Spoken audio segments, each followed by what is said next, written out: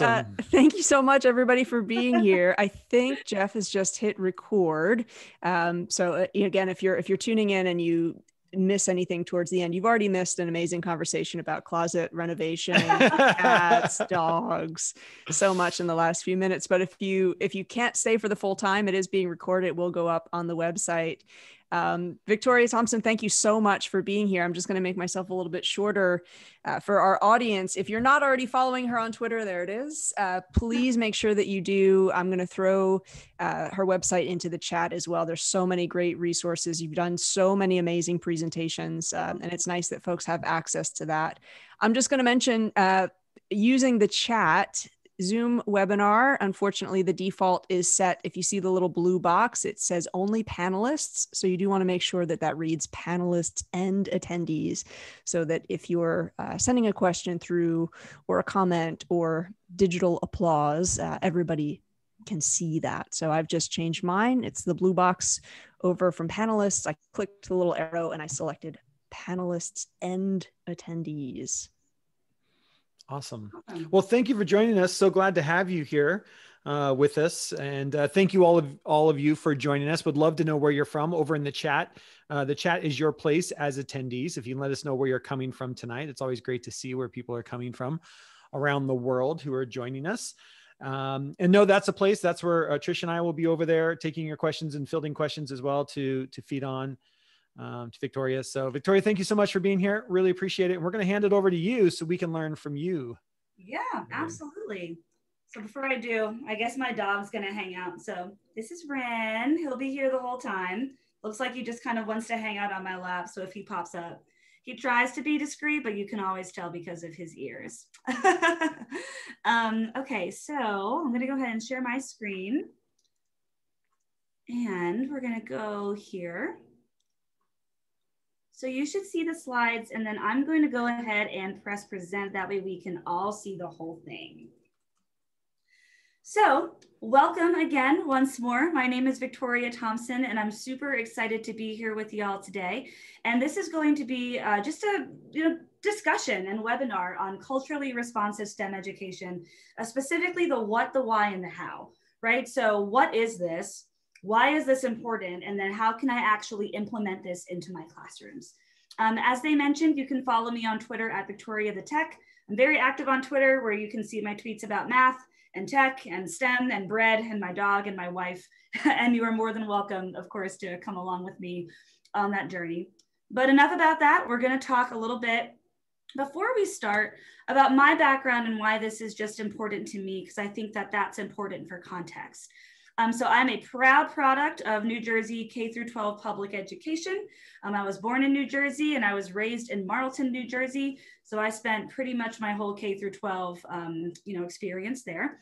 But I do not live there anymore. I am currently living in the Seattle area with my wife, Courtney, and my dog, Ren, who y'all just saw. I did my undergraduate degree in elementary education at the College of Charleston in Charleston, South Carolina. And I have my master's degree in curriculum and instruction from Western Governors University. So my background is in primarily math education. I also have some science experience as well, but my current role is a STEM integration transformation coach, which I just refer to myself as a STEM coach, right? Because that's what I am. And what I do is I go into schools and I look for how to up-level STEM in schools, in programs, infusing STEM with humanities, right? And then also in classes that are more science, tech, and math oriented, bringing that project-based learning and problem-based learning aspect to light in those different spaces. So it's a difficult role, but it's a fun role. And then my research internally specifically focuses on culturally responsive math education, math pathways, and then also just using technology in classrooms. So taking a look at my background and thinking about the topic we're about to talk about, the reason why I'm very passionate about culturally responsive STEM education is because I'm a Black woman that grew up in upper middle class New Jersey, then went to Charleston, South Carolina, where there's a lot of racial tension, right? I have my master's degree and I'm a Black math educator. There's a lot going on there. So when I first started looking and thinking about, how to approach this type of conversation with people, it started with how do we make sure that our students are not feeling unintentionally left out and also making sure that as educators, we're intentionally making our instructional practices and using our resources to make sure that our students are being heard and that they're being valued. So that is why we get to culturally responsive STEM education. So let's talk a little bit about the what. So if I think about what is culturally responsive STEM education, I can essentially break it down to these 6 things, right? So STEM stands for science, technology, engineering, and math. So when I think about what culturally responsive STEM is, it's that science, technology, engineering, and math curriculum and instruction.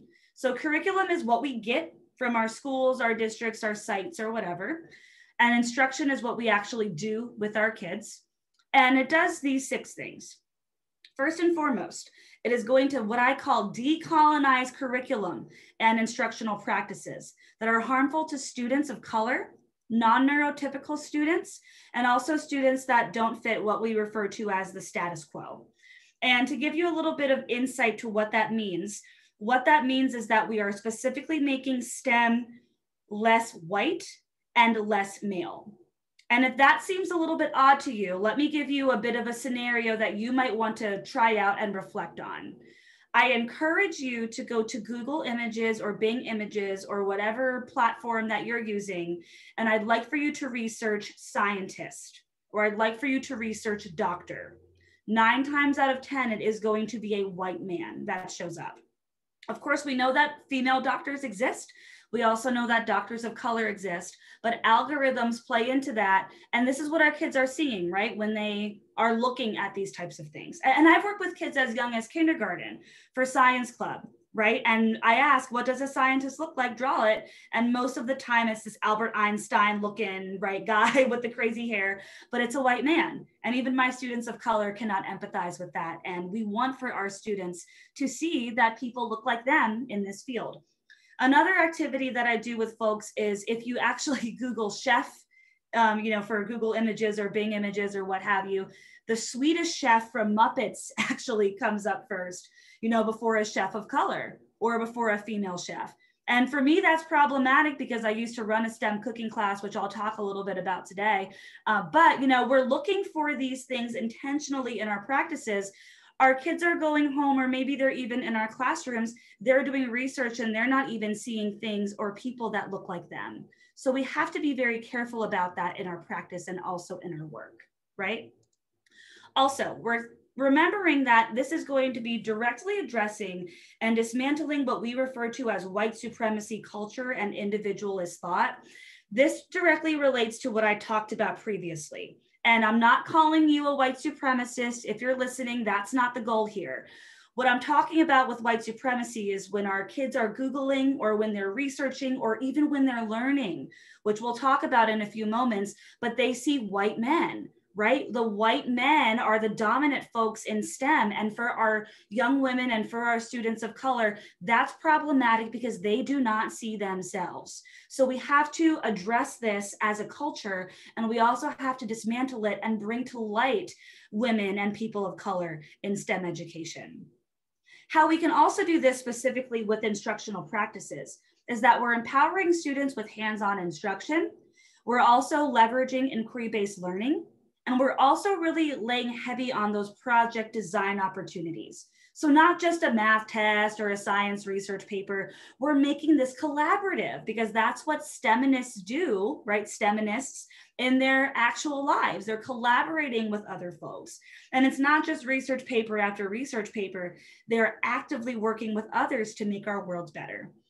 So the least we can do as educators is make sure that that happens with our kids. They provide realistic insight and opportunity for students to pursue STEM in K-12 education and beyond.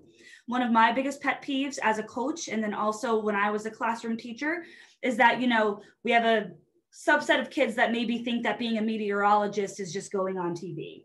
Or maybe a subset of kids that think that, being a mathematician is looking at statistics all day.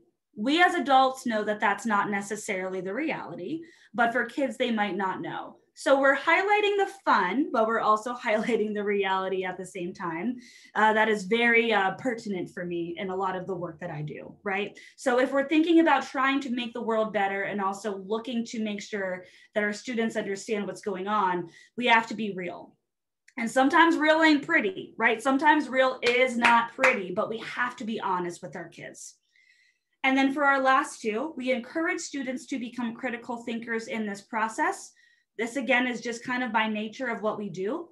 And then we also foster what we call soft skills authentically, right? So soft skills meaning the collaboration, right? The critical thinking, all of these things that employers look for that we want to foster in our classrooms together. So this is the what, right? What is culturally responsive STEM education? Specifically, this is what it looks like. Now, I'm going to give it a click. We're going to talk specifically about how this relates to STEM at large. Because as I mentioned, I'm a big believer in making sure that things are real for our students and also making sure that they understand the landscape and the reality of what's in front of them. And even though I was, of course, a former classroom teacher, some of y'all listening might know that I also consult for big tech, right? I live in Seattle, so I work with some major players here in the Seattle area. And then I was also a full-time tech consultant for some time before I decided to transition back into classrooms and schools. So I have a bit of experience in a lot of different areas. And unfortunately, what I have to report is that the landscape does continue to look a little grim, specifically for women and for our students of color. So I would personally feel a bit remiss if I didn't talk about this right now, which is why I'm going to go ahead and start. So this is from Cell Press. I don't know if any of y'all follow them or subscribe to them, but they're basically like a science editorial. And they released, again, an editorial that stated that science has a racism problem. They specifically called it out.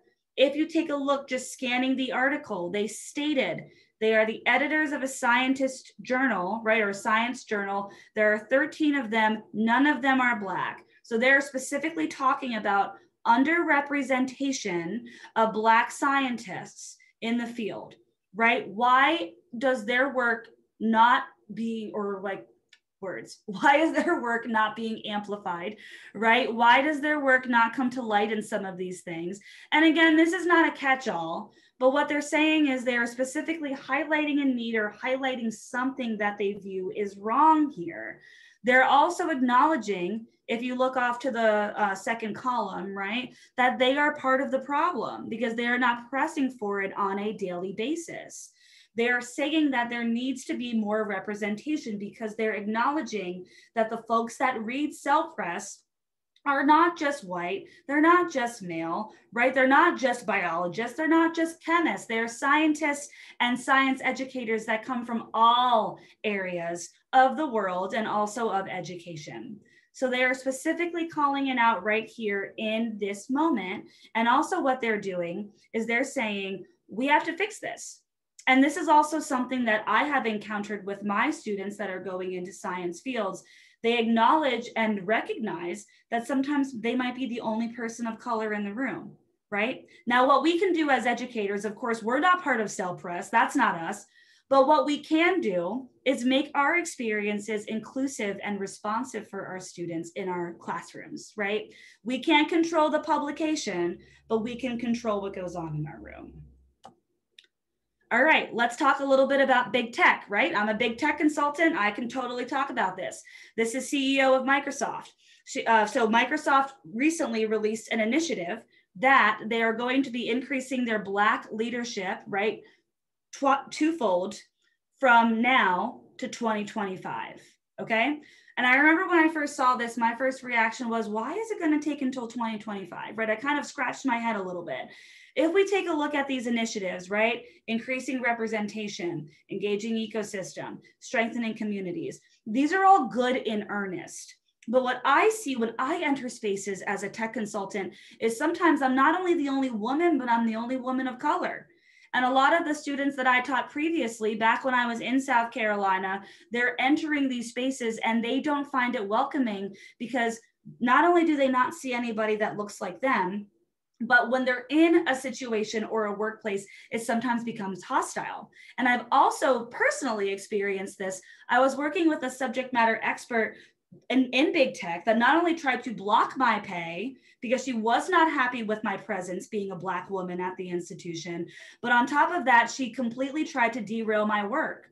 These are the unfortunate realities of STEM. I was not prepped for this when I was in K-12. I was not prepped for people not knowing who I was and not understanding who I was. And I see so much Black and brown, youth leadership being pushed out of things like this. They show so much promise in K-12, but then the institutions are not suited for them. And again, although we cannot change the institutions as educators, right? We might not have a direct influence. What we can do internally in our classrooms is say, you don't have to put up with this. You can find a company, or you can find an institution, or you can find a school that values you who you are, right? Because no amount of money is worth your soul. Last but not least, before we go into more of like the how, right? We're going to talk a little bit about just math education and STEM education as a whole. So this specifically is about race and math education, but I think that this could be parlayed into other areas as well. So this is more of a discussion on just the myth of the achievement gap, right? So if we talk about Black, Latino, Indigenous youth, right, they've got different accesses, and by different, I mean disparate, to honors, gifted, AP, IB math courses. That's problematic. But what's happening is that folks are reporting this as an achievement gap when really it's an opportunity and access gap, right? So what's happening when this all goes on is that this kind of perpetuates different things in schools. What does it say of a school that might be majority students of color, but doesn't have an honors math program or an honors science program? I wouldn't knock the students. I would question the school, right? That's where my questioning would begin. But instead, what happens is we question the students and we make assumptions. So for all of these misconceptions and things that are going on in all three examples that I gave, there's very obviously a problem and an issue. And this is something that we as educators have a unique opportunity to take a look at. And again, we might not be able to change the professional landscape, but what we can do is look at our students and say, you don't have to put up with this. You are loved, you are valued, you are important, you matter, right? Your knowledge matters. And you can look for an institution that values these culturally responsive principles. Because the three things that I just told y'all, those are not culturally responsive. Those are rooted in history, racist history, misogynist history, right? There's a lot going on there and a lot to unpack. And what we can do for our students is unpack that personally, but we can also make our curriculum accessible. That way students can find institutions and sites and workplaces that work for them. And even if you work with early childhood or maybe elementary, that's totally fine, right? We're laying down the seeds and the foundations in order to ensure that our students are understanding, of course, the curriculum, but also looking to kind of figure out where they want to be later on in life.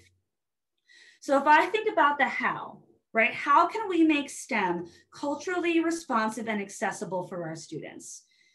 4 things I think are actionable, especially whether you're virtual, face-to-face. Like right now I'm in Seattle area, we're 100% virtual, but they can be done anywhere.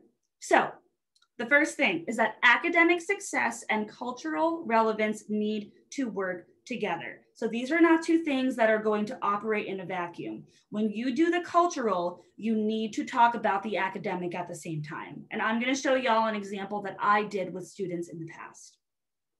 Second, what we're going to do, and this is probably the easiest thing that you could do if you're just kind of starting from zero and you need, some assistance, or maybe you're wondering what to do, try diving deep into STEM discoveries, right? Things like STEM findings, things like achievements, in what we like to refer to as non-Eurocentric cultures. So if you're working with students on a project and instead of focusing on a building in the United States, in Paris, in London, in Rome, maybe you pick a building from Indonesia, right? Maybe you pick a building from China. And of course, that's a very basic example. But if we're thinking about achievements in non-Eurocentric cultures, math did not start in the United States. And it certainly didn't start with a lot of the European countries that folks think it did, right? It started in Black and Indigenous countries and populations. Really dive deep into those cultures, and you might be surprised what you learn, but the kids love it and they're always very excited to hear about it. Another thing that you can do is do something that I call integrate what I call collectivist thought.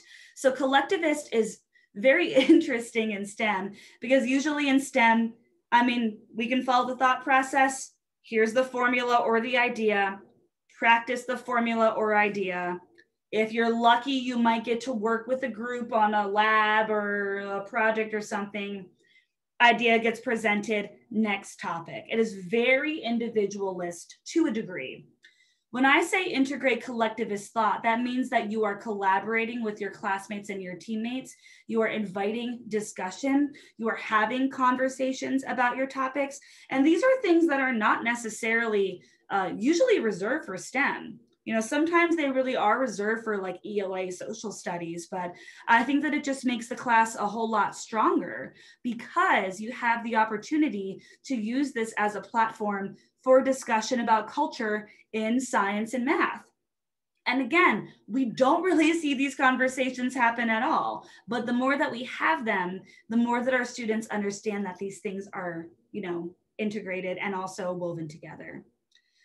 And then our last is giving choice for student choice and agency. So we're giving that choice and we're also giving those opportunities, right? So what that means, and I completely just kind of get frustrated with this sometimes, because I feel like sometimes in STEM, we do not get a choice.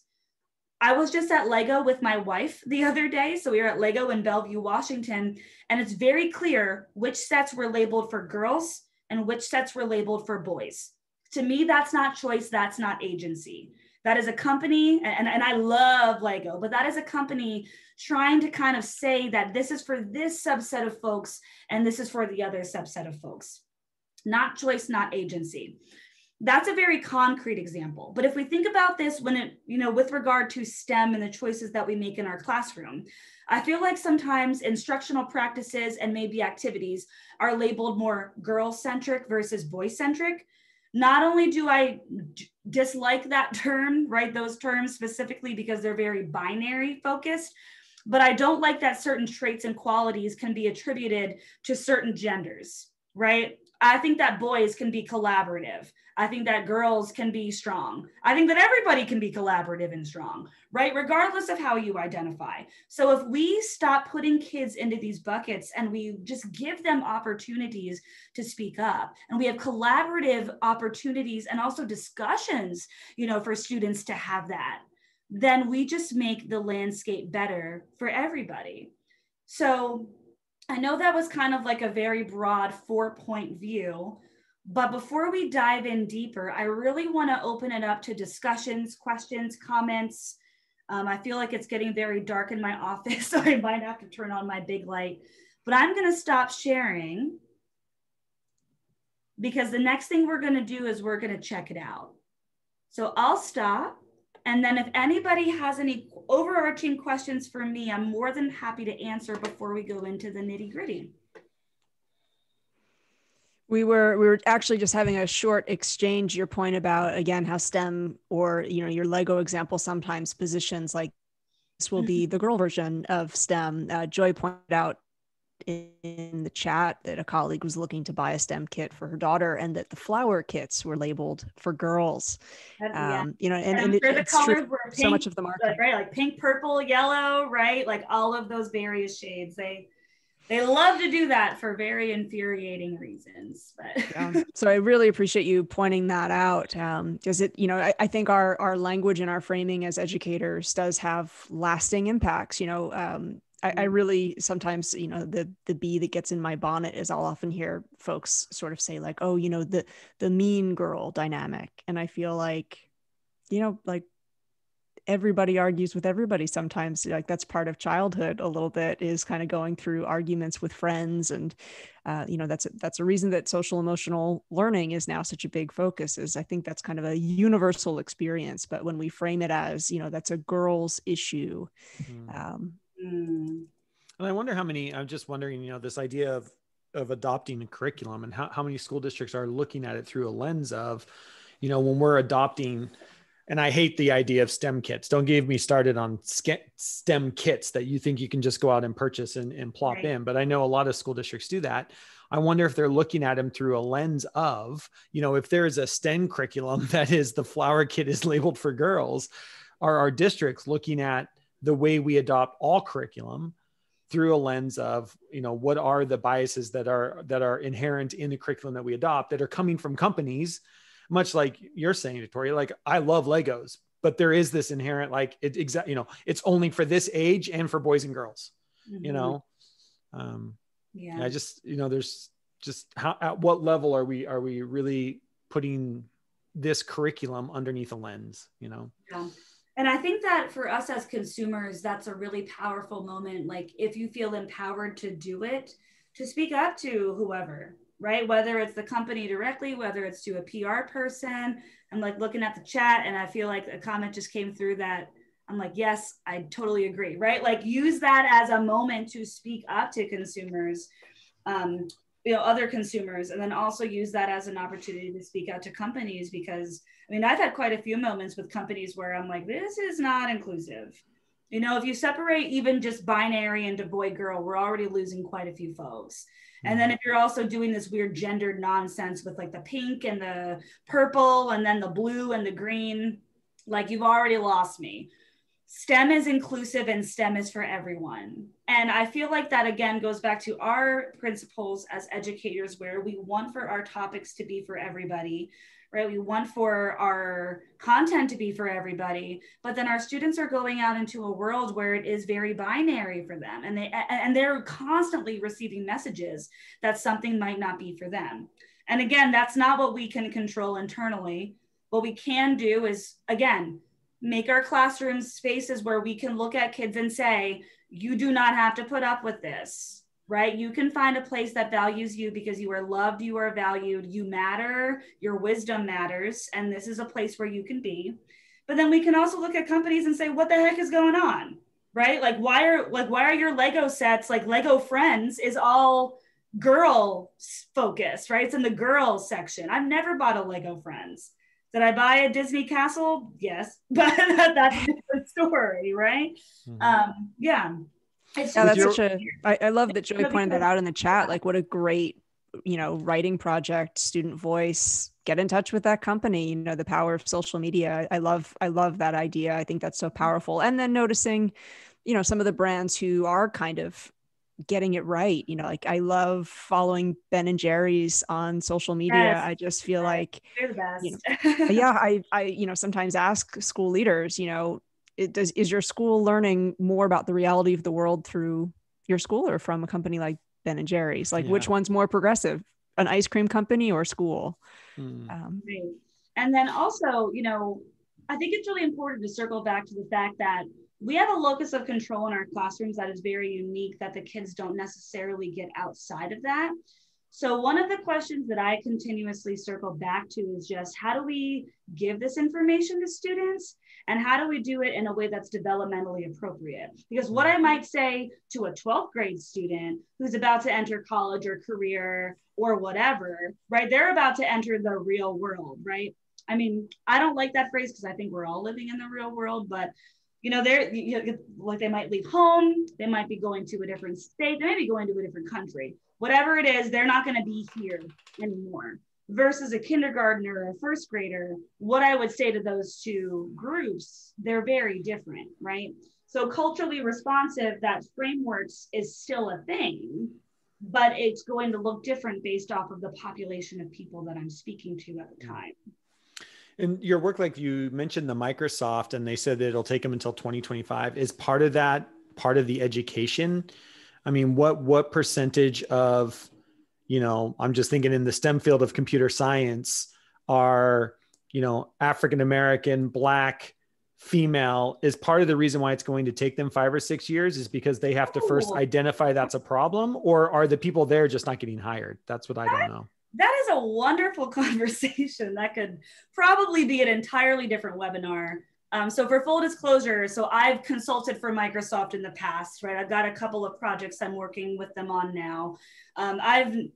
With my current team, all sunshine and rainbows. They're all lovely. I've never felt slighted. The prior team, I was the only woman of color that was on the team. Everybody else was either a white man or a white woman. And when I think about my times going up to corporate office or maybe having virtual meetings with folks, there's nobody of color there. And I ask a lot of questions as to just why. And I really don't know. I mean, if folks are interested in doing more research, I mean, there's research upon research about just like the good old boy system and how that works in tech, right? It's like white tech bros, like, sorry to use that term, but I'm going to use it, right? Like white tech bros get hired and then they hire more white tech bros, and it just kind of becomes a boys club there. And there's not a lot of women, and there's certainly not a lot of people of color. I was just part of a Seattle Black leadership community panel, not too long ago, with folks that were from big tech in Seattle. And there were only like 20 of us. Like literally there were only 20, and we were comprised of a couple of different organizations.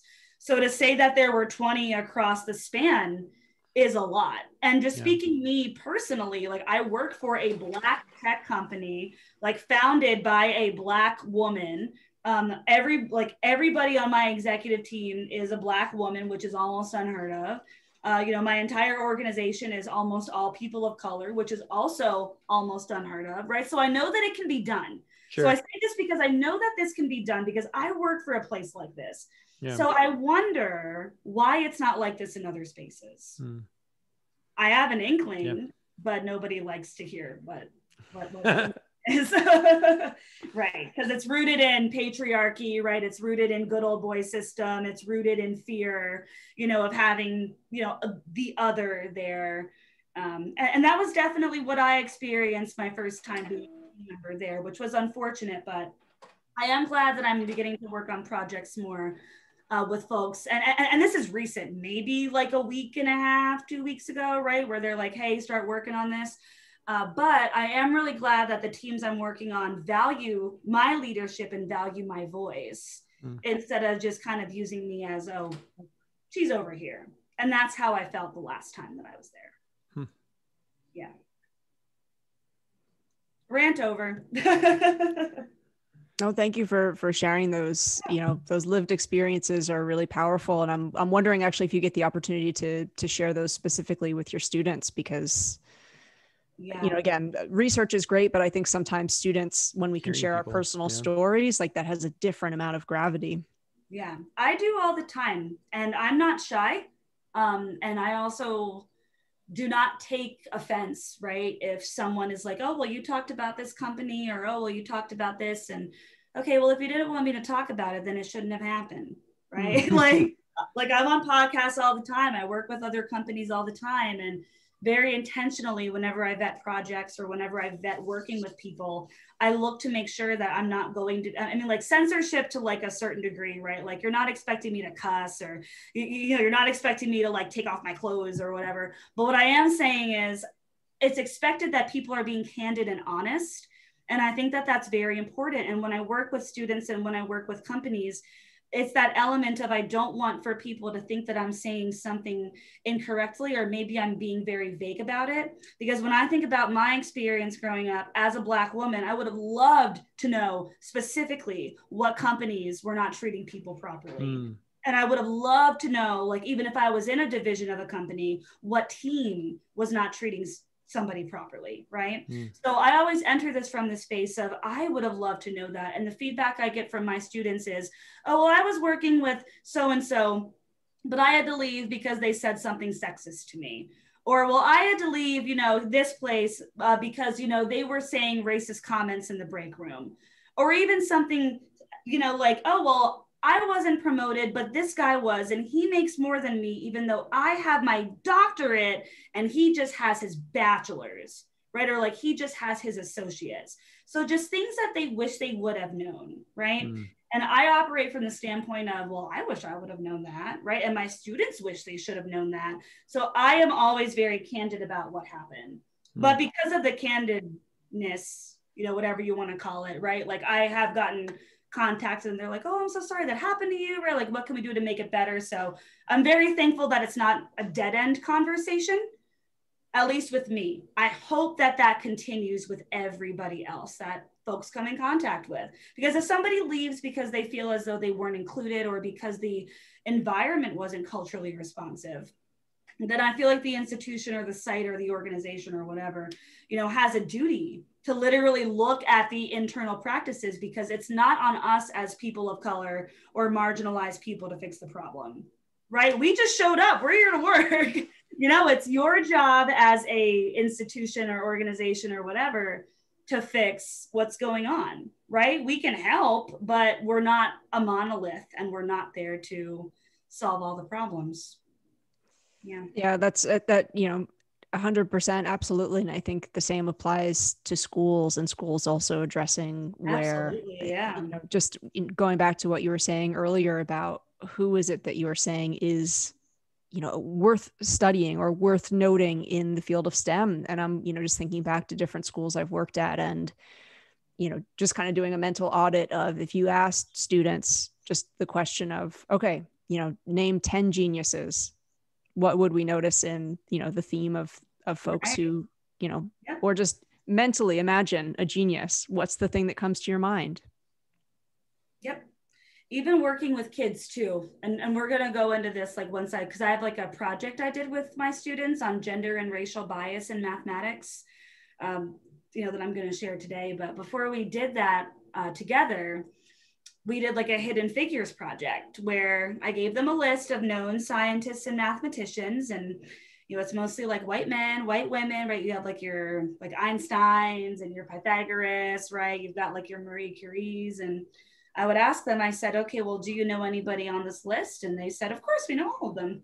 And I said, okay, well, you know, for the purpose of this project, you're going to research a STEMinist, and it cannot be anybody on this list. Have fun, right? And they freaked out. I'm sure. The backlash I received on this project, like the most parent calls I think I've ever gotten in my entire life, because literally the kids and the parents, families, you know, whoever was involved, they were shaking in their boots. They had no idea what they were going to do. And I feel like this is so very much ingrained in our world in K-12, because we only hear about certain people. Like I think about I learned about George Washington Carver when I was in elementary school, right? Like black man pioneered peanuts. I love peanut butter. I love Reese's. I love him. He's great, right? So George Washington Carver. I also learned about Marie Curie, and I learned about Florence Nightingale. Those are the only three that I think I can, in full confidence, say that I learned about in school. And that's really problematic when you look at the grand scheme of things, because there are mathematicians of color, there are scientists of color, you know, there are other women that exist, there are non-binary people that exist, right? And they're just never highlighted or talked about, ever. These same people get talked about. And then our students have a very convoluted view then when they graduate of what a person looks like in these fields. Yeah. And that's problematic. Yeah. I think the same thing, you know, from a social studies ELA lens, like from a social studies lens. And I don't know if this is still true. If somebody can correct me in the chat, but I remember they did an audit, and it's something like students learn American history from basically Christopher Columbus through World War II for all 12 years. And it's very rarely do you get anything that is like the Vietnam War or the 80s or anything that happened after World War II. Is just kind of like, you know, you learn about the Great Depression 3 times. Right. You study the 13 colonies forever, but you don't do the entire history. Like the Nina, the Pinta, and the Santa Maria when I was in kindergarten or preschool.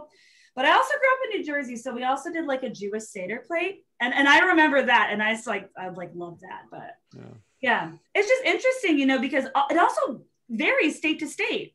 You know, when I was in New Jersey, like we never had school for Yom Kippur, right? We also never had school for Rosh Hashanah. I had a ton of Jewish friends, right? We all celebrated all of our holidays together. I never felt like Christianity and Judaism were pitted against each other. You know, when I was growing up in New Jersey, they almost walked along like side by side. Then when I go to South Carolina, it's very, you know, like Christian, right? Like Baptist. So we didn't have school off for like Yom Kippur or Rosh Hashanah. And I remember teaching and literally asking somebody, you know, like, hey, it's Yom Kippur. Why don't we have off? And they were like, what is, like, Victoria, what are you talking about? Right? Like, what is Yom Kippur?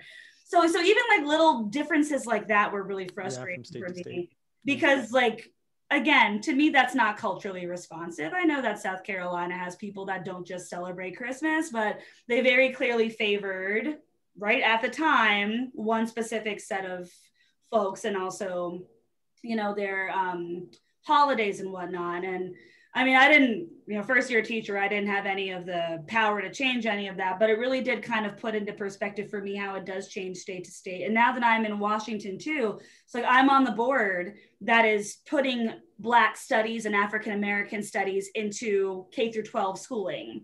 It's like I applied for the job, I got it, like, yay, I love it.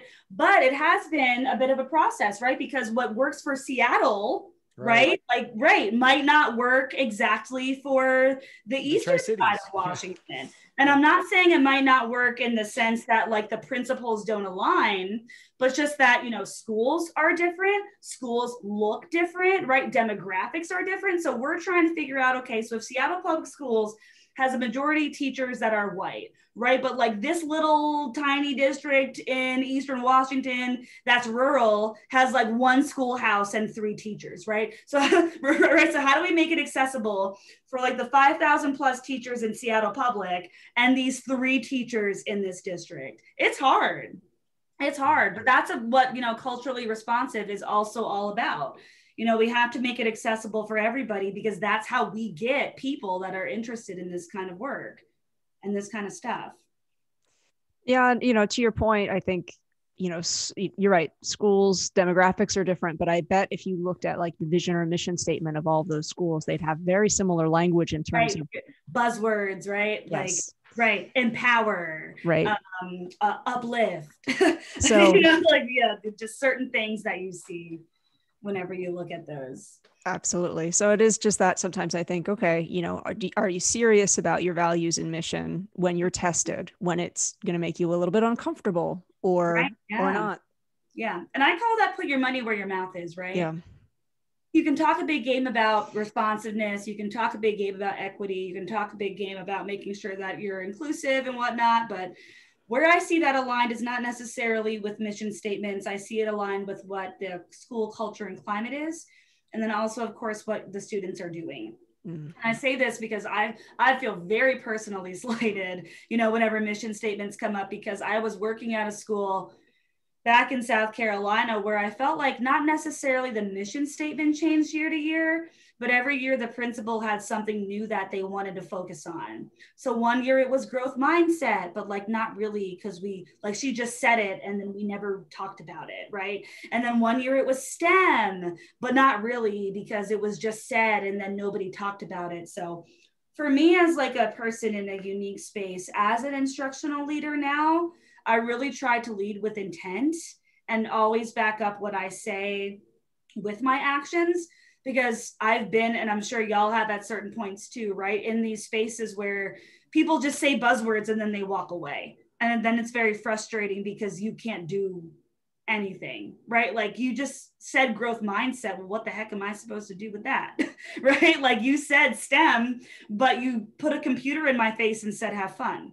Right? That's not STEM. So then what can we do to make it as cohesive as we can?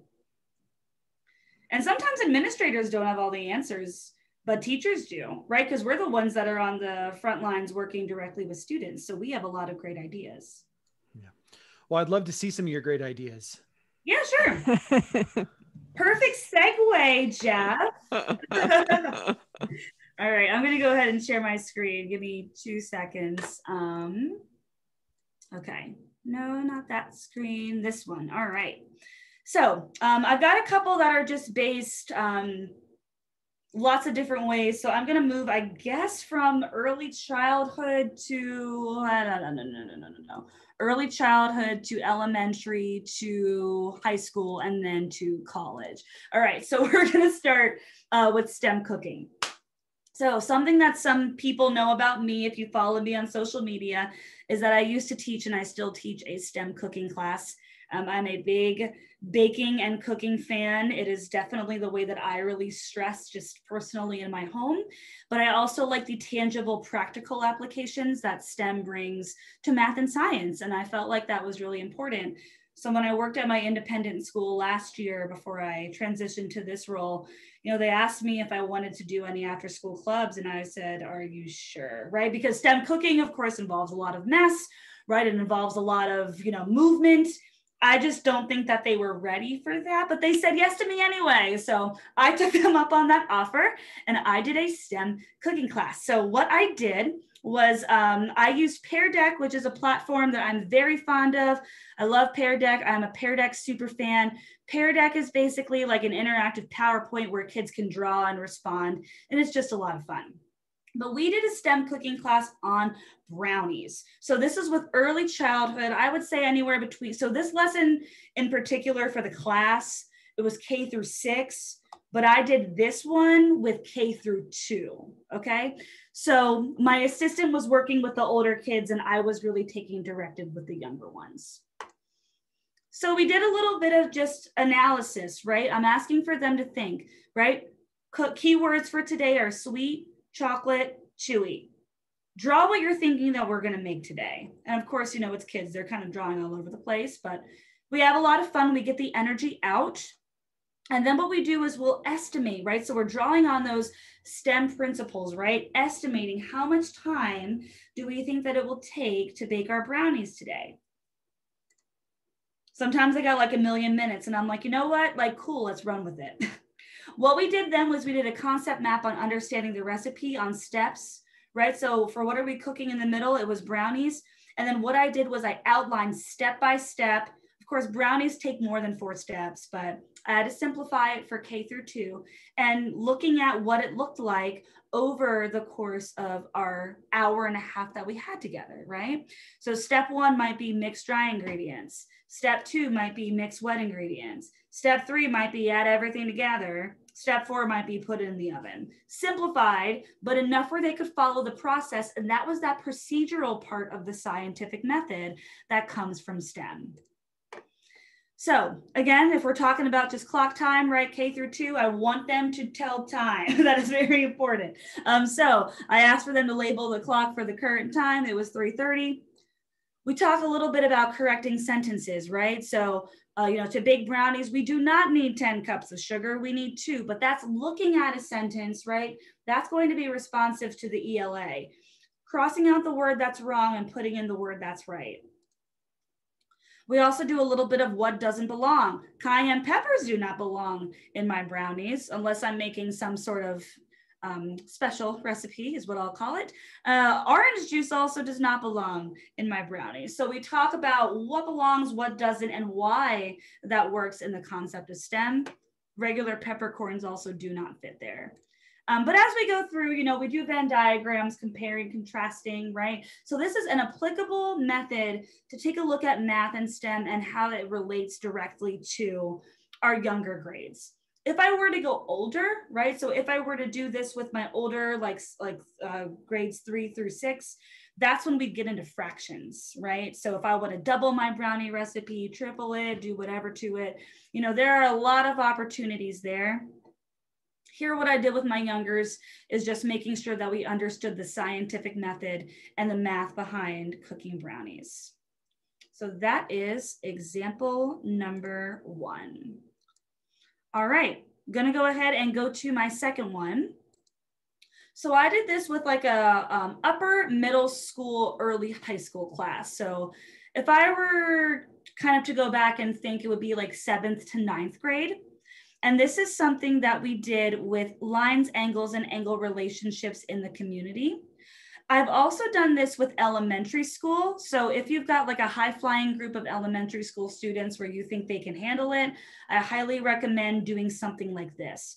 And to go back to my point in the original project where we talk about non-Eurocentric cultures and non-Eurocentric buildings and just non-Eurocentric things, right? These are conversations that can happen organically that are not necessarily part of your curriculum, but rather can be used as a resource. And I did this because the school that I worked at last year was an international school. So I would say, you know, now I'm blanking on a building. I would say San Francisco Bridge, and they would have no clue what I was talking about, but they would know Taipei 101, right? They would know the Arc de Triomphe, right? They would know all of these different buildings that were across the world. So that was bred out of their cultural, intellectual, right, knowledge, but then also built out of my wondering of what can we do to make this a little bit better. So as you know, in lots of different math classes, there are standards that specifically focus on angles and line segments, right? All of those fun introductory parts of geometry. So what we did together was we did a project where I asked for them to pick a building or landmark in the area that was nationally, internationally, right here in the Seattle-Tacoma area that was of importance to them. So I actually modeled this. If you can't tell from my background, I'm a big Disney fan, but I modeled this off of Spaceship Earth in Epcot. But I encouraged them to choose whatever building they wanted. They did research on the building's history. They talked about the historical significance. They talked about the impact on the community, and they wrote down the findings, right? So I wanted them to do this to show that there's an intersectionality between culture and math that should not be ignored. Right? The building is there and the math is there because there was a need, there was a cultural need for Sagrada Familia to be built, right?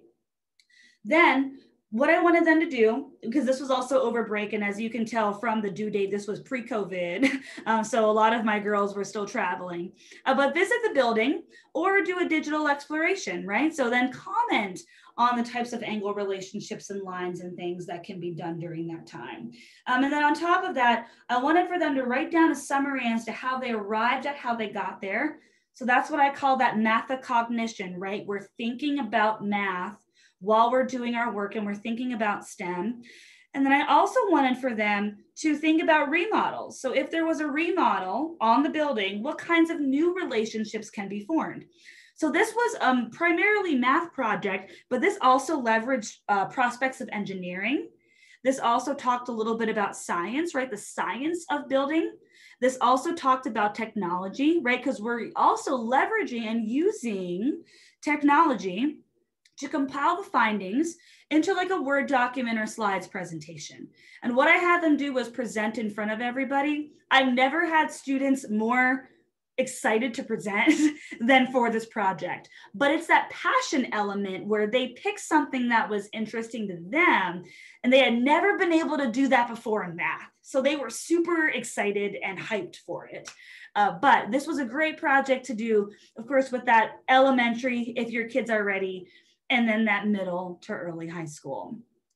And that's, again, culturally responsive, coming to you live, because this is an easy, concrete way to bring this to students and also have it be a bit of a passion project for them. Moving right along, this is going to be upper high school that I did. So this was gender and racial bias in mathematics. And I'm going to be honest, this was my favorite one. So I taught a mini class of this at my last school. And again, my administrators were very kind and said, Victoria, you can teach whatever you want. I looked at them and said, are you sure? They looked at me and said, yes. And this was the product of the class. So this was a class on gender and racial bias in mathematics. But even though I did this for high school, I've done this as low as elementary because I feel like the questions are broad enough where we can invite this type of conversation, but also talk about where bias exists in STEM. So even though this specifically focuses on math right now, you will notice elements of STEM in the work that we do. We open up just by talking a little bit about why might bias exist in STEM. And I'm asking for my students to talk about different viewpoints, right? Their point of view versus another person's point of view. As you can see by the little pair in the bottom left, again, Pear Deck, huge fan, highly recommend you check it out if you haven't already. But I did this through Pear Deck because they could draw all over the screens. So I wanted for them to anonymously display their responses so we can have a discussion, because discussion's what it's all about. Then we go into some big questions together.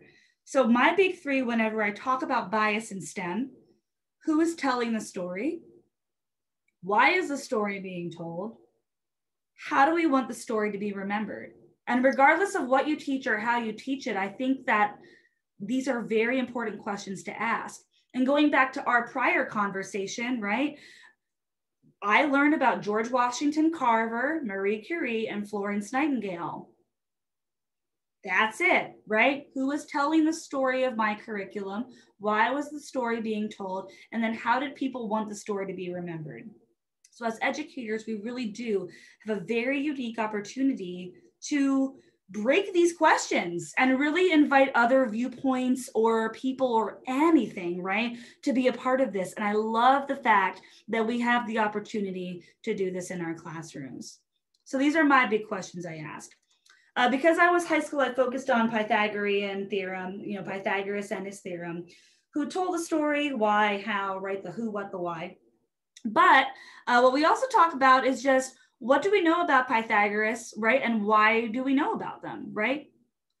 We talk a little bit about the historical background and the context of the Pythagorean theorem, how it was not necessarily his theorem. It is just credited to him. And that is something that a lot of folks do not know. So we debunk it. We talk about it, right? We also talk about that myth of racial hierarchy and mathematical ability, how we have crazy theorems and people running around saying that aliens built the pyramids, right? There have been societies historically that have passed things down orally, meaning that they do not write them down.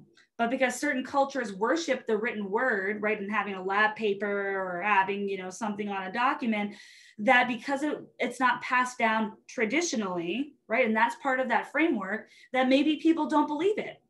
And that, I feel, completely discredits the folks that have come way before us that have done this work. Because I know I couldn't put together a pyramid, right? But I certainly could if I would have had the knowledge back then that had been passed down to me. It might not have been written down, but it's still just as valid, and it should be recognized and honored.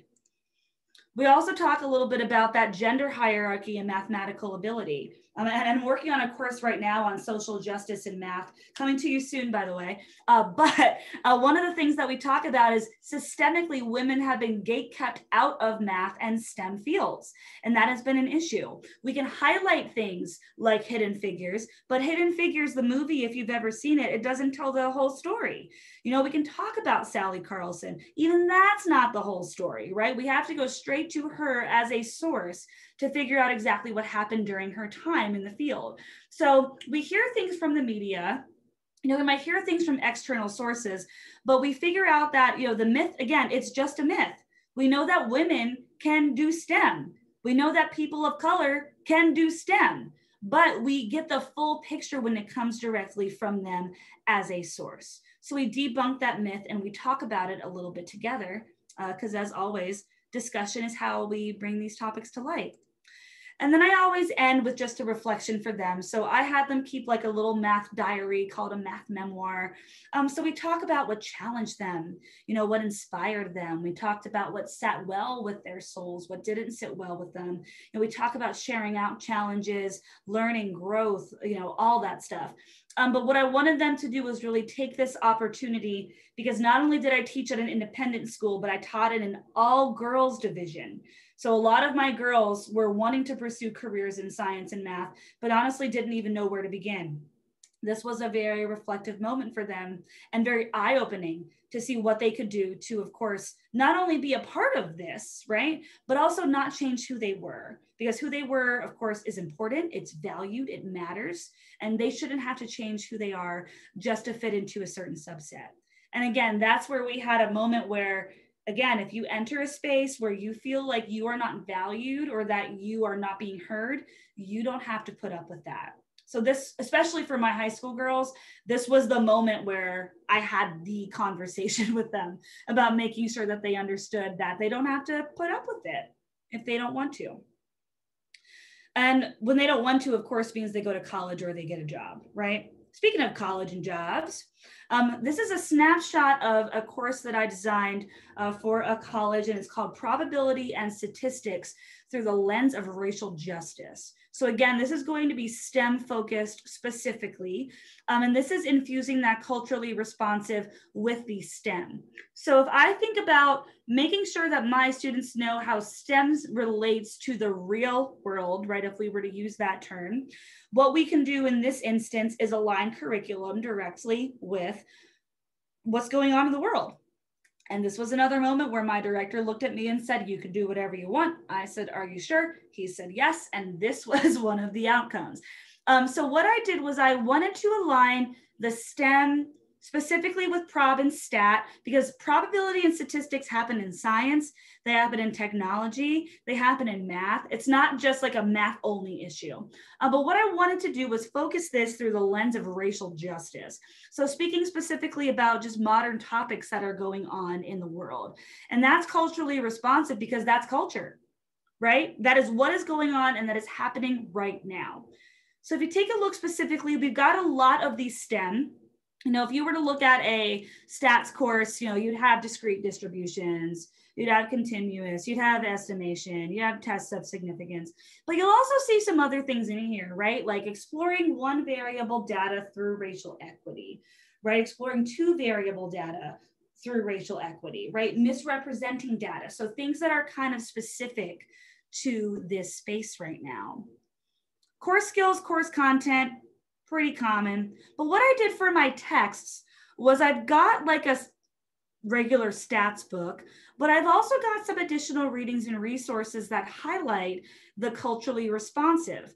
And this specifically talks just about understanding and interpreting statistics and basically how statistics influence our world at large, regardless of where somebody falls, right? You could be an English teacher and you can still recognize how algorithms impact us. So like that was very intentional on my part to make sure that that was a thing. And then for scope and sequence, I mean, you'll notice that the questions are very STEM focused, but you'll notice that they also have an undercurrent of racial justice. So this can be done. And I bring this up to say that this is a topic and this is a practice that if you really put your mind to it, it can be done. And when I think culturally responsive, I think this. I mean, I think all of what I shared, but I definitely think this because we're making it applicable to what's going on in the world for our students right now. And if you struggle, right, if you're in STEM and if you struggle, there are a lot of natural connections that can be made between STEM and what's going on in the world. It might take a little bit of creativity, but the connections are certainly there.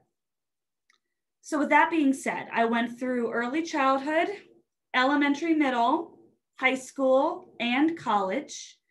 I'm going to go ahead and stop sharing my screen, and I will leave it up to additional questions and discussion. While we're waiting for some questions to come through, I mean, I don't mean to oversimplify what you've gone through, but, you know, I'm comparing the world of STEM as you've described it and reflecting. I also grew up in New Jersey and reflecting on my own elementary, middle, high school, university experience. And I think you're basically saying, let's make it be about reality. And, right. You know, that sounds simple, but I'm thinking back to, again, the way that I learned math, and it had nothing to do with reality. Yeah, you know, it was do chapter 3, the odd problems. Right. Even when I talk to teachers and we talk about things like money, right? Like, especially with early childhood and elementary, money is usually used as a vehicle for learning math, right? Like Victoria has 10 dimes, right? Like Ren's got like 5 nickels, like, right. He's been pretty good tonight. I'm pretty proud of him. But like, so like, what's the total, right? That's not applicable. Like I can have 10 dimes. It would be very odd for my dog to have 5 nickels. Yeah. You know, we can have a problem like that, but why not use that as a vehicle for actual problem solving? Yeah. You know, like maybe a budget, maybe an allowance, you know, like maybe something that actually makes sense instead of throwing arbitrary amounts of money out there. You know, I think of like the math problem where it's like, well, they have 60 watermelons. And I'm like, why would somebody have 60 watermelons? That doesn't make sense. Right. And yeah. Even, you know, having real world problems and the confidence that gives learners in terms of, I have had experience thinking about actual problems, not problems just steeped in fantasy. You don't necessarily feel like you've had any problem solving rehearsal then. So, again, it sounds so obvious, but what you're describing, I think for many of us, or I'm showing my age here, that is not the world of math or science or engineering that we. When you just, and you think today, in today's world, like, I mean, just use the pandemic. I mean, how many statistics are we bombarded with on a daily basis? Right. That you're trying to make sense of numbers that are constantly coming at you from multiple different sources. And how are you receiving those numbers? Do you understand what those numbers represent? A percentage of what? A statistic of what? And I just think, to your point, there are so many real world there are so many real world applications that we have sitting around us. Number one. Number two, to your point, Trisha, I think when you and I were in school, we probably didn't have a lot of access to them outside of our school. Like, there was no computer when I went to school. That's how old I am, right? Like, so now I have to ask, because we're all saying the same things, but I'm pretty sure we're all different ages. So Jeff, how old are you? I'm 44. Okay. I'm 40. I'm 27. Wow. I'm 27. So yeah. So literally I graduated from high school a decade ago, and I still did not get any of this. I did not get any of this. Well, and you just think about, what does this do to our opportunities? I mean, for better or for worse, after the pandemic, every kid's got a laptop. I mean, every kid is going to know how to hopefully access this, or we as teachers at least do, and so how are we using that? What does that look like when we invite, the Wi-Fi into our classroom, and we have kids who are looking at real world statistics or looking at real world budgets? Right. I did a budgeting thing the other day with a career and a CTE course around life skills. And it was around this idea of creating a budget, and you can just go to websites that will automatically tell you put in your gross income, you give it whatever zip code you live at, and it'll tell you what your net income is. Like, the stuff's out there, and you can use real data. Like, go to indeed.com, look up the job you want to have. There's how much you're going to make. Right. Absolutely. Yeah. I mean, why are we having kids pretend you have $100,000? No, pretend you have $59,764, because that's really what you're going to make. Right. And the kids know it too. And the kids know there have been so many conversations I've had with teachers around like secure assessment. Right. And they're like, oh, well, how am I supposed to take a test? I was like, well, you can't. Right. Like, you can't. Yeah, it's over. Like, I'm really sorry, but but assessment is not going to look different. Yeah. Right. So the question needs to revolve around then, how are you changing assessment? Absolutely. So that way it can't just be something that your kid can Google or, text a friend or whatever. Right. Because I feel like sometimes we have gotten so complacent with the state of our education, where we felt like we haven't needed to innovate because of the situations we've been in before. Then the pandemic hit. And I was at a school where they were asking us to think about this, because remember, we were an international school, and I'm in Seattle. So this is where like the first outbreak happened, right? Yeah. So when it happened, everyone's losing their minds, rightfully. We get communication from our director that essentially says, we might not be in school, so figure out what it would look like. That was in January, right? Yeah.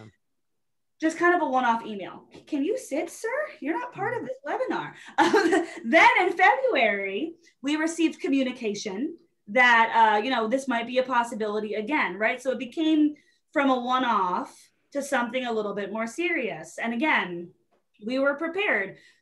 That was us having like a smooth month and a half of preparing. Some of the schools around me found out day of that they were being shut down. It was hard to innovate then, because I completely understand the stress. But I mean, I'm in a district where we're 100% virtual, and I'm constantly, I feel like, meeting with teachers for very good reasons, because we're figuring out how to innovate assessment. And that's how it should be, right? We shouldn't be trying to replicate everything that was face-to-face in a virtual environment. We should be figuring out what worked there, what works here, and then also finding other ways to innovate too. Mm-hmm. What district are you working in now? So I'm in Federal Way Public Schools. Okay. Yeah. So that is Seattle-ish. Seattle-ish. Yeah. It's interesting though, and unfortunate that it sometimes has to be the crisis that pushes for innovation. And, I wanted to go back and, with the time that we have left, because you had mentioned the idea of algorithms, questioning, research, and I kind of feel like I see that as it's already a little bit of a crisis, just the prevalence of fake news. And I think it's going to get to a tipping point where I know some schools are doing a great job around that news literacy piece, but I still find it's not, I don't think, as much at the forefront as it needs to be. And I really love that you brought up that idea of, algorithms are not neutral. Right. They're not neutral, and understanding that, because I do hear sometimes people say, oh, it's all right, like the algorithm will do it, as though it's, this completely bias-free model. And it's not. One of the best books that I read in 2020, it's unfortunately only an audio book, so Audible users, it's Sex, Race, and Robots, and it kind of goes into in depth. So I've got the link. I'll drop that in the chat if anybody else is curious about it. Incredible book. Wow. And I'm just kind of wondering what other conversations you're having at your school around that, because I think there's still a broader conversation to be had around this idea of just understanding, algorithms have been designed by humans. They're not, just sort of this cosmic force that, again, is neutral. Right. So I haven't had many conversations yet. And honestly, I think that this was just the nature of the first semester of the school year. So for disclosure, our first day of school got completely canceled because of wildfires that were in the western area of the United States. So that was a wash. And of course, we're remote. Tech hurdles that we had to encounter, right, with kids. And then my school is a PBL school as well. So we do like a big showcase for students and such, which is a lot of fun. And that was today. But there was a lot of focus just on like, what does normal look like in a virtual learning environment? So my discussions about things like this have been very surface level, just kind of mentioning, hey, let's not unintentionally, right, like harm our learners. Here are some tried and true resources that you can use that are good for this type of thing. But what I'm planning on doing once we get into second semester is really dive deep into this kind of stuff. Because when we had, just kind of trial runs and things like that, there are certain websites that come up that students are using, and there are certain websites that will show images first, right? And what do those images look like, right? What do those websites have in common? And that's something that I don't think that we consciously, right, will realize and recognize. But after doing a little bit of digging and deeping, you will understand like, oh my gosh, like the same 3 websites really show up the entire time. And that's problematic, because if we're also thinking for our students to be critical researchers and critical thinkers, that's not just going to the first page of Google. Yeah. And I run into that all the time with kids, right? Like they go to the first page and that's it. Or at the last school that I worked at when I was in South Carolina, because of the filters that the school had on the internet, right? They could only show certain things. So my kids were only kind of taking from like, how sometimes Google will like extract a blurb? Yeah. They were only taking from that blurb, and that's where they would stop. That is where their research would start and stop. And that's when I had to step in and say, no, right? Here's how you can be a critical thinker within the confines of this weird school internet. But when I work with my teachers and my students next semester, that's definitely a point that I'm going to think about. You've just totally inspired me. Like now I'm even thinking of a project, like if we only looked at the first page of results, and just kind of taking a few different questions, like if we never go beyond that, that I think would be such a cool project. Thanks. But you just kind of inspired that. Well, that makes me think we have the free PDF that is teaching students how to read a search result page. And there's actual lesson plans in there from kindergarten through 12th grade, because I don't think we take that time to do that. And how do you teach kids to get outside of the search bubble? That we are all confined into a search bubble, for better or for worse. And I'm not saying that it's good, but there's a reason why we keep going back to the same search engines, because it works. And so how do you get kids to think outside of that bubble? A, do you know that you're in a bubble? And B, how do you break it? And the thing I love is like, it's knowing one little hack to break the bubble. Like, one little hack and you break the bubble. Not only do you break the bubble, you start to, focus on a specific point of view. Every time I'm having kids research on the internet, I ask kids, whose point of view do you want to get material from? And then you can look specifically at that point of view. If you know how to use the system against itself. But we're not teaching that, Yeah. So a project that I do or that I did with kids was I would give them like a random Wikipedia article or something, or maybe like a random article. And I would try to get them to see how many clicks it would take them to get back to like the main mathematics page. And they were very confused. Right? Like I'd give them like Dolly Parton, right? or I'd give them like Walt Disney, and they'd be very confused as to how they would even end up there. But you know, that project was twofold to show that math and a lot of things are very closely connected and they're interwoven, but also just to be a critical thinker and researcher when it comes to these types of resources. Because if you were not paying attention, you would just look at the Dolly Parton page and be like, Mrs. Thompson, this is ridiculous. I'm not doing this. Yeah. But, you know, with clever thinking and reworking, you're able to get from Dolly Parton to math. Yeah. Yeah. I love that. Yeah. And you, STEMicists, am I saying STEMicists. that? STEMicists. I love that. And just, you know, I think a lot of the examples that you walked us through really, you know, it does sort of amplify that mindset of see the math, see the science around you. And, you know, again, it's, of course it is there, but are we reminding students of that? Or are we telling them the story that, like, you know, math is just this abstract thing that lives only in a textbook? Right. And one of the things I really push for in my work, especially now as a coach, is making sure that folks know that STEM is not just formulas and numbers and values and a lab report, right? STEM is all around us. And it's about looking at the world and thinking critically about the things that we see around us and figuring out how they work and why they work that way. So once we move from this, you know, STEM is a formula, STEM is this, STEM is that, and once we get into the practical and the applicable, then students really, you know, view it as part of their own. But part of the challenge is getting from here to here. And then once we get to the point where we need to be, that's when we start having a lot of fun. Yeah. And that solves your engagement issue. You know, I think, exactly. You know, so often teachers say, oh, you know, students aren't engaged in this. And I think unless it does have that relevance, you know, that's a massive hurdle. If it doesn't feel relevant, if it doesn't feel like the world they live in. Absolutely. Yeah. You know. It has to be relevant, right? And it also has to be responsive. And that's what culturally responsive STEM is all about, right? Like, because culture just doesn't mean your personal identity and how you identify. It also means the culture of the class, right? So if I'm working with the classroom and if they want to learn more about prison reform, well, then you best believe I'm going to be talking about prison reform in my stats unit, right? Because that is an applicable way to talk about statistics and how it relates to the different areas, you know, especially here in Washington, right? Right. You know, like if I have a class that is really interested in just, you know, misogyny and how that might play into different roles, different jobs, you know, like pay increases, pay decreases, then I will talk about that when we talk about exponential growth, right? Like, let's talk about wages, let's talk about jobs.